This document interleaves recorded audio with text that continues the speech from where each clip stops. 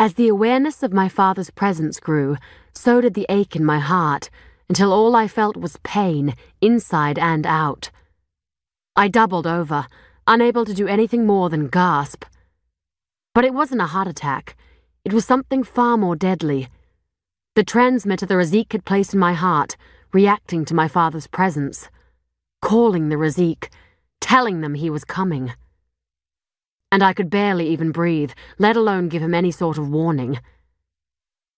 An instant later, I was flung up against the lockers, my feet off the ground and a band of iron against my neck. "What have you done?" The voice was a deeper, angrier version of mine, and it seemed to shake the foundations of the room around us. "What have you agreed to?" I opened my mouth to answer, but no words came out because no air was getting in.